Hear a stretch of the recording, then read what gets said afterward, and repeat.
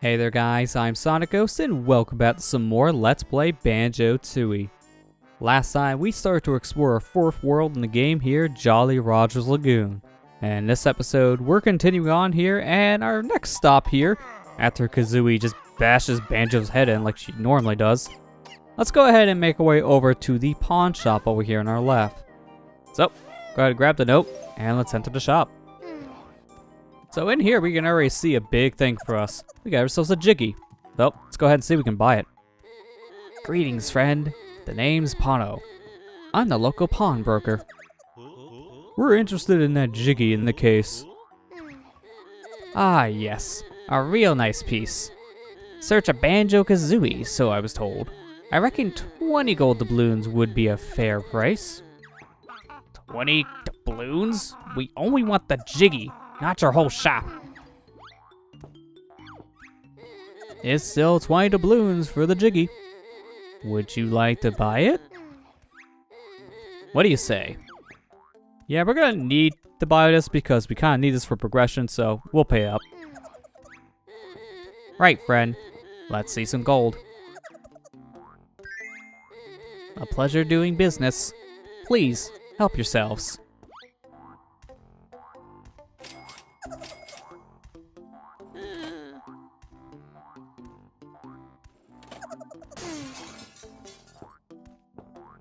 Why did he charge us 20 for this?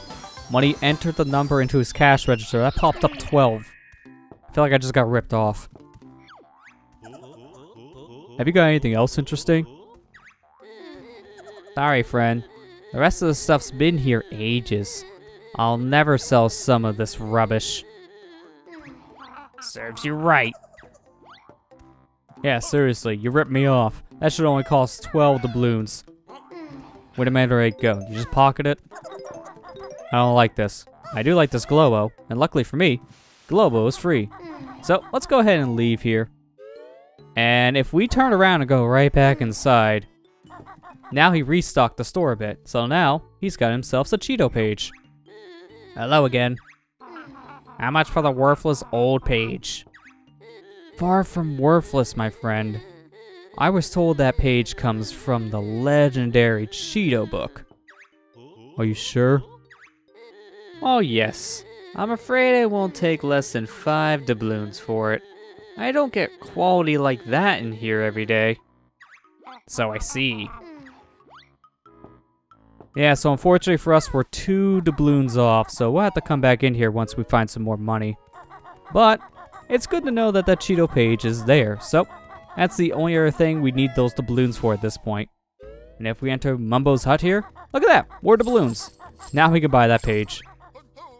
But there we go, we got all of the doubloons. Well done. Just for that, you can have a nice gamer pick. Yeah, so there was never a reward for getting all of these doubloons in the N64 version, but in the Xbox 360 version of the game, you can get yourself a gamer pick. And on screen now, this is what the gamer pick looks like, so if you want to go ahead and use this gamer pick for yourself, then just collect all the doubloons here in Jolly Roger's Lagoon. I should mention that if you ever need to reinstall any of your extras from this game, whether it be from the stop and swap stuff, or maybe the doubloon picture, go into Help and Options, and then right down below, you got yourself Reinstall Extras. Doing this will reinstall pretty much everything. You can get your doubloon pick back, you can get the stop and swap picture, you can get the banjo theme back from the stop and swap stuff as well.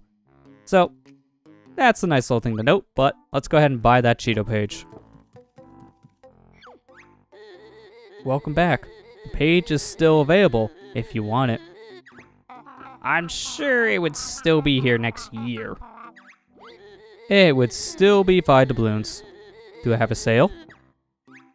What do you say? Sure thing. Right, friend. Let's see some gold. A pleasure doing business. Please, help yourselves.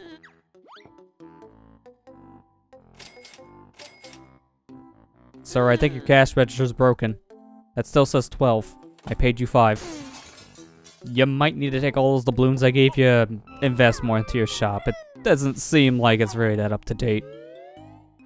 But we got everything now from the pawn shop. We got the Jiggy, we got the Cheeto page, we even got ourselves a Globo. So let's go ahead and take that Globo and use it with Mumbo. But first, notice how this wall is a little discolored and has a crack on it. Shoot a grenade egg at it and it reveals a little secret cave here. And taking this cave will actually take us into the back area of Jolly Roger's Lagoon. And notice that little cage up there? Well, this is actually the turtle area we were seeing from earlier. So now we can go ahead and talk to this turtle friend over here. Oh, I don't know what to do. What seems to be the problem, Tip Top? It's my baby. He's about 32 weeks late. Can you help? Can't you just sit on it and hatch it? I'm a reptile, not a bird. He's supposed to get out himself. Yeah, unfortunately, we don't know how to hatch eggs ourselves, so sorry, Tip Top. We can't really help you right now. We'll come back here later once we know how to help him, but for now, your kid's gonna be a couple more weeks late, unfortunately. We got some more exploring to do. But for now, let's go ahead and take this Globo and give it to Mumbo. Welcome again, Baron Bird. We got a Globo for you. And you must give it to Mumbo if you want my help, so please give it. Sure thing. Please just take the Globo and help me, please. You've been through this whole speech before. You don't need to keep on repeating yourself at every word, Mumbo. We know by now. Give him Globo, then he gets up, and then he does something, then he sleeps again. That's the whole routine. And in fact, in this world, it's probably the shortest trip for Mumbo because all he has to do is walk outside of his house, go down a couple flights of stairs, and then use his spell on the water. So, Mumbo's power here is to just add a whole bunch of oxygen to the water supply here in Jolly Roger's Lagoon. So, basically at this point, he's making it so that we can never drown in this world. You can't get through World 4 without using Mumbo's help, but it is really, really challenging to do.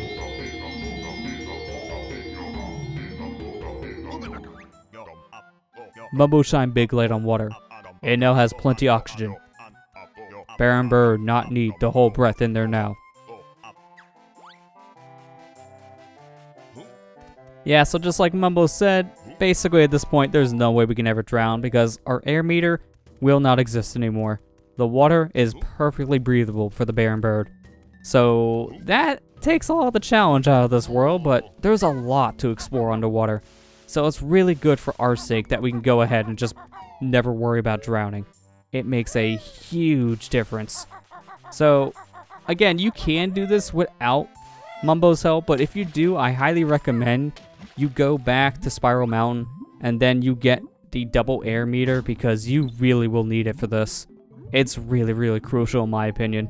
Speedrunners I know can get through this whole area without actually doing the oxygenation or just getting the double air meter in general. They can just wing it, which I don't really recommend people doing because of how risky that is. But you can do that if you really are wanting to. Nothing's really stopping you. It's just not going to be easy. So, underwater here is where our ice eggs will really come into play because there is a lot of stuff here for us to use our ice eggs on.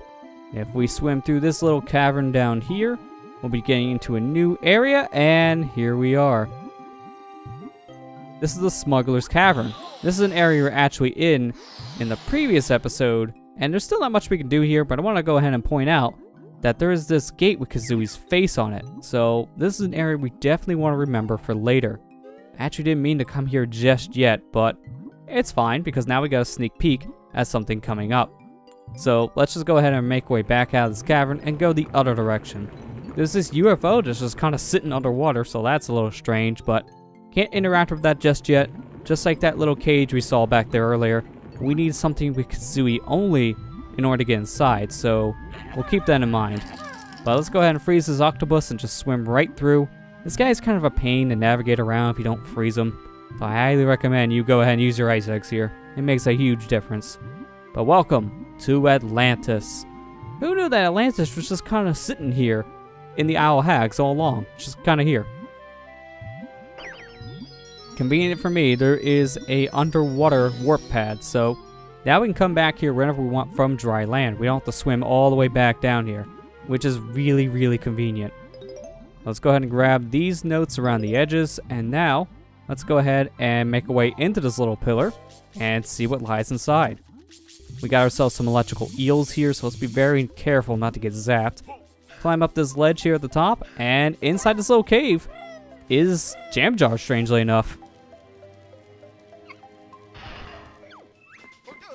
LT or RT launches bird. Just watch her go through the water like a torpedo. Left stick to steer and A for speed. X to cancel if it's banjo you need. That'll be all. Dismissed. Jam Jar, seriously, your rhymes suck in the 360 version. Man, you don't know how to rhyme anything anymore. At least the second portion of that statement was a rhyme, but the first statement, I don't know what you were trying to go for anymore. You fail horribly when you have Xbox buttons to talk over. It doesn't work out well for you. So yeah, now we can go ahead and launch Kazooie like a torpedo, like Jam Jar said. So we can separate Banjo-Kazooie underwater, but it's Kazooie we can only control. And doing so, she can open up certain areas and also interact with certain things. So if we go ahead and do that now, we can go ahead and use Kazooie here to pop through this fish and grab these ice eggs. So that's just one use case scenario of separating Banjo-Kazooie underwater. But I want to make my way over here, because as we can see, we got ourselves a little combination over here. I kind of swam a little too far. Just want a single kick here. So you need to pay attention here to what this little pattern is. So I'm going to go ahead and make a note of this myself.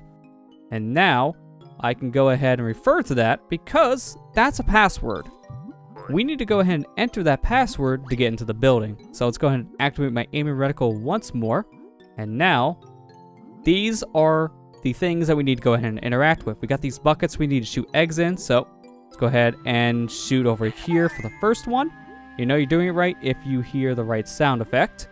So now I am looking for, yes, this one. Look for this symbol, shoot that. Now I'm looking for the triangle, which I do believe is around the corner. Not that side, the other side. There it is. And now it's going to be the little squiggly line. I know these are all like actual symbols. I just can't remember what all of them were called off the top of my head. So let's go ahead and shoot this one. And then we end it over here. And there you go. Now we've opened up the way into this little building. So let's go ahead and make our way inside and see what lies behind this locked door. It's a pretty clever puzzle there, and that combination is different for each playthrough. So my combination may not be the same as the combination in your playthrough. But here we are in the Temple of Fishes, and up here, that's not a fish. That's a pig. And he's holding a Game Boy camera of all things. Hello there. Oh, hi.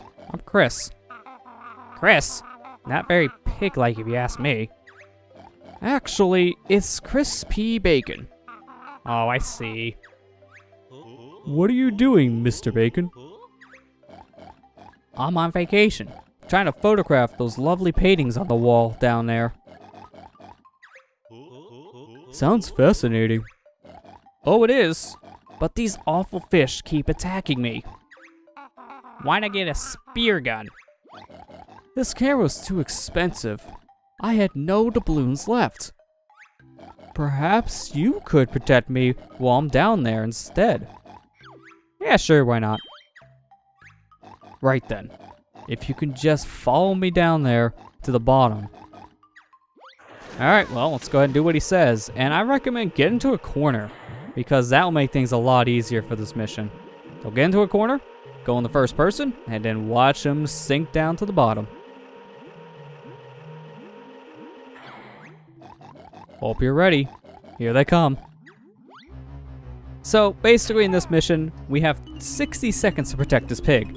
If a single fish gets to him, then we lose. So, this is why I recommend you get into a corner, because this makes things so much easier for you to see.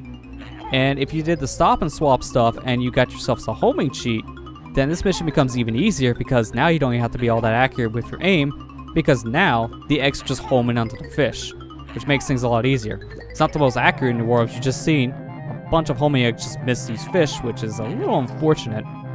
but that's why using blue eggs here is just the most beneficial. They're the fastest eggs for you to shoot out, and it's the one you're going to have the most of. So just stay in a corner. Homing eggs makes a huge difference here to have that sheet, and then you should be good if you're just, like I said, in the corner and looking all around just like I am right now. This makes things way easier than just chasing these fish down your own. Just a few more seconds of protecting the pig, and then he should be good to go. I think that will do it. I'm off, back to the surface. I'm honestly surprised the Game Boy camera is working underwater. Game Boys can't last underwater, pig.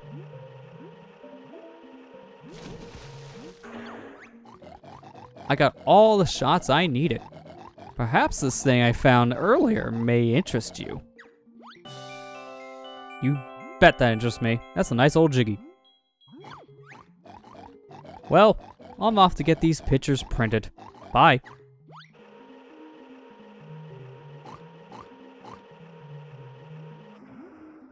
Let's not tell them that Game Boy camera printers aren't really a thing anymore.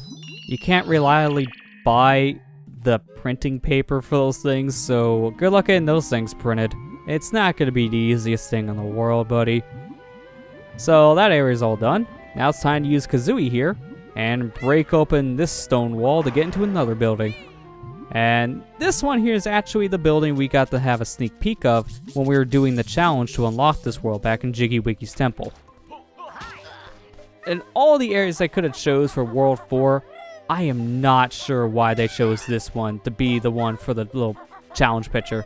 It doesn't make any sense. There's not much really here to see, so you don't really get that much of a sneak peek of World 4. And in fact, this room is actually very useless in general because as you've seen so far, it's just a bunch of junk. The only thing noteworthy is a Cheeto page that's on this ledge right above the door where you enter. There's a problem with this page though, and it's mainly just the placement of it. It's in a really bad spot because we can't reach that natively. You're supposed to wait until you get a move from World 7 to get that page. It's a very long wait.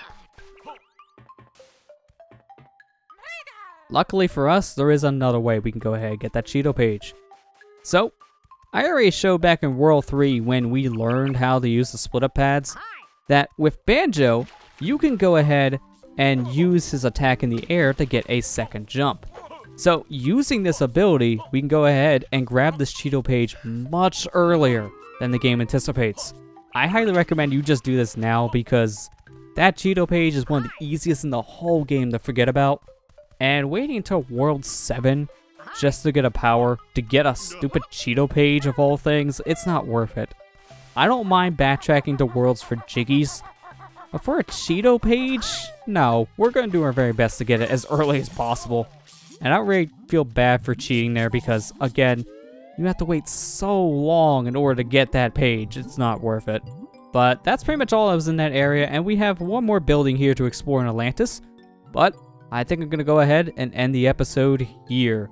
So, with that said, next time on Let's Play Banjo-Tooie, we'll continue exploring Atlantis here and see what else is left here to explore. I'll see you guys next time.